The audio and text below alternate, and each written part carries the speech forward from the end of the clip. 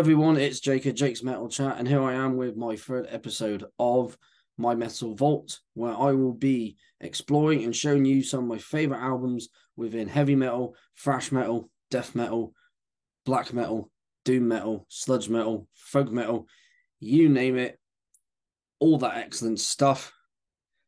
And I got an absolute classic here of grindcore and death metal from a band originally formed in Flint, Michigan, and then settling in Los Angeles, California.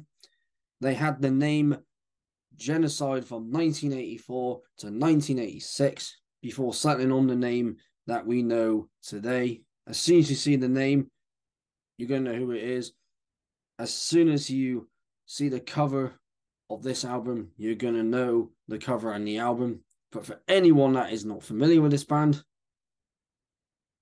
is an essential part of anyone out there who was a fan of extreme underground music. This is an intense, insane, heavy, brutal, and absolutely filthy, disgusting grindcore death metal release from 1989. This is Repulsion and Horrified.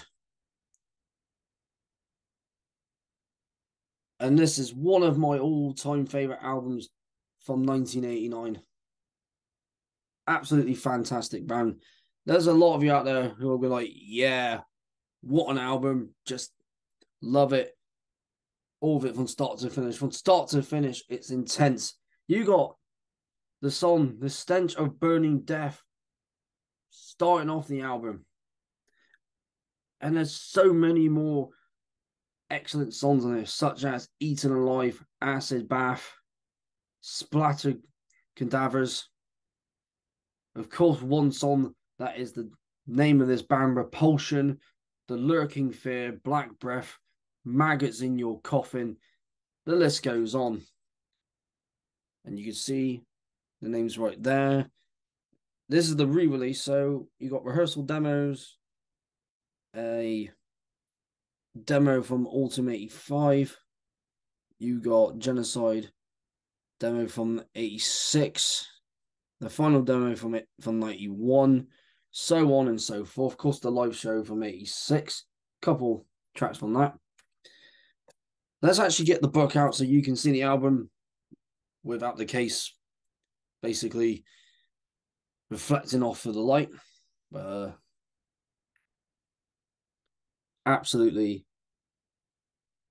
I mean, looking at the cover, you can just see what this album is like. Like the words I just mentioned, like it's insane, it's intense, it's heavy, filthy, disgusting grindcore death metal of the late 80s, 1989. It came out on the 29th of May of that year. Some more artwork there. And of course, you have a picture of the guys in the band. Right there. And I got to see these guys first time in Bristol at Temples Fest. Anyone who went to that will remember that festival. They were on the smallest stage at a place called Motion / Marble Factory. And then I saw them again at Netherlands Death Fest 2, I believe. I'll have to look that up again, but of course there's a picture of when they were called Genocide. Gig posters there. Of course, these guys were on Michigan Death Fest 2, along with Cannibal Corpse, Autopsy, Mythic, Baphomet. Such great underground bands. Those being the one I've just mentioned on there, Mythic, who will be mentioned in this video, in future videos. I try to find mainly underground releases for this, and this was definitely going to be in this list. But I haven't told you what they're going to be yet and what the other ones are going to be. And I didn't tell anyone about this one. Some more pictures there. Some more there for Scott's. I know his hair was longer. I thought it was a lot shorter there, but no, it was just in headbanging. But for anyone brand new to Repulsion, oh, this is definitely an album that you need to have in your collection. Of course, we got Scott and Mr. Shane Embry of course, Napalm Death, Unseen Terror, Mr. Shane Embry. And of course, they have as is this the re-release of the book. Got a little tribute to the legend that is Chuck Schuldiner of Death, because they did play Scott, and if I remember correctly, I know Scott, was in Death, and so was Matt. They were in Death briefly. I think they might have been on one of the demos. I'm going to quickly look that up. Rehearsal demos from 1985. Of course, I can show you the CDs as well, because obviously you got just on this side the full album, and on the other side will be all the demos and live stuff and EPs, and a little bit more artwork in there. Now, I mentioned earlier that they influenced bands such as Napalm Death, Carcass, and Terrorizer, and you can definitely hear that influence from on there in their music, in Napalm Death's, Carcass's, and Terrorizer's music. And I mentioned bands that got overlooked, albums that got overlooked. That's in that list of albums that was overlooked. And it's a shame, really, because this is an absolute classic of late 80s extreme metal. You know, fans of grindcore are going to love this. Fans of death metal are going to love this. And I absolutely love this. Oh, yeah. Cheers. And I'm not sure what else more I can say about this album, but it's just an absolute monster of an album. It's just disgusting, pure, filthy, horrible, horrifying death metal. You know, it's just disgusting, horrified, extreme music.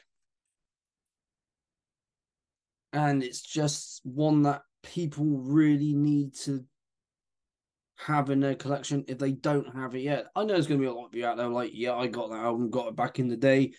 Or something like, oh, I got a year later. And it's like, I was like, didn't know about the album until like 9-10 years after it came out. And there's going to be a lot of people who are like, because I discovered this band in 2000, and I'm going to say about 2009. That's when I would have known about them, because I was finding out about like bands like Napalm Death and Carcass and Terrorizer around the late 2000s. So I only knew about Cannibal Corpse and Obituary and Suffocation and Morbid Angel, Obituary. I think I already said Obituary, but worth mentioning again. Death, Massacre. And I'm thinking, well, there's got to be more bands. And obviously, found Napalm Death. And I'm thinking, well, there's got to be more bands like Napalm Death. What's Grindcore? So, like, it's like Grindcore, and one of many bands being these guys, and Terrorizer and Carcass came up. But I knew when I was going to be doing this video series that I was going to have this in the list. I didn't know when I was going to put it in, but I thought, you know what? as put in the third episode, because I didn't put on my list of videos like what I put in the community page, what ones I got for all of the Metal Vault videos. Sort of leaving it as a surprise, but if you would like me to do that in the next videos, tell you what it is, then that's cool. Or you want to be surprised, I'll keep it as a surprise. And probably a lot of you are thinking, wow, that's coming into the list early. And for good reason. It's just a sick freaking album. Again, and some of my other favorite tracks in it, of course, the last track being Horrified and Decomposed and Radiation Sickness. And also another bit of trivia about this band, they also played on the first Day of Death festival, which also had Cannibal Corpse and Incantation, Autopsy,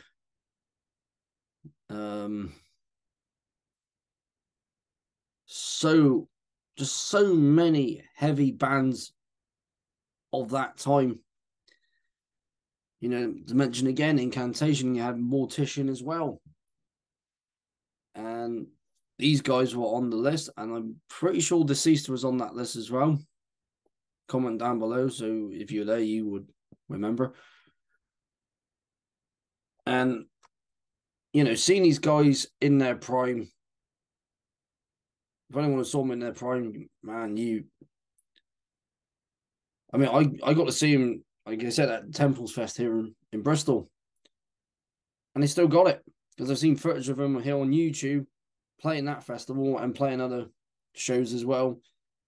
And then seeing them in 2014. Man, these guys are just intense live.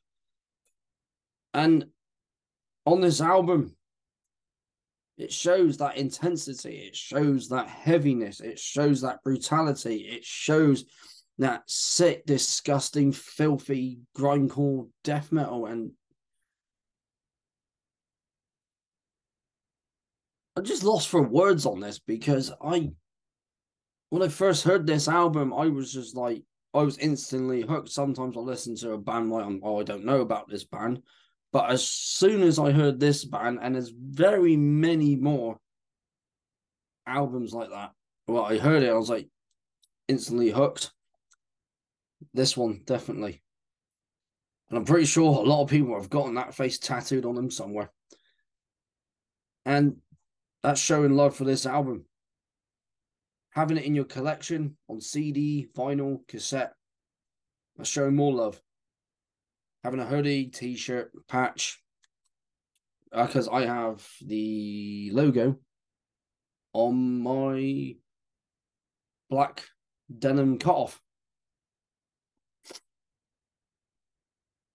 Because it's a band that I love.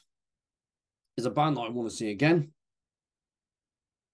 And it's a band that I'm showing to you guys for anyone that's not familiar with Repulsion. You may not even be familiar with the other bands I've just mentioned. You wouldn't be familiar with the two bands that I mentioned in the first two episodes of this series. And there's going to be so many more for people to be like, didn't know about this band, I'm going to check them out. And obviously, comments I've gotten on the last videos have been like, what a collection, like a man of taste, that sort of thing. And, you know, I love the stuff, and, you know, and other bands like Impetigo, which is like this as well, because you would have saw a picture of two of them with one of the guys from Impetigo. But yeah, this is not the original release. It is the 2-disc special edition from Relapse Records, because this was originally released on the Crosis Records. And I believe, if I look them up now, they haven't been a label since 1989. And of course, that released Dark Recollections on there, as well as Eric did that, and the split with Cadaver, Hallucinating Anxiety, and so on. But we'll get onto those albums another time. Again, if you love your fast stuff, your fast, intense, filthy, pure filth, disgusting grindcore death metal from 1989, no less, then this is the album for you.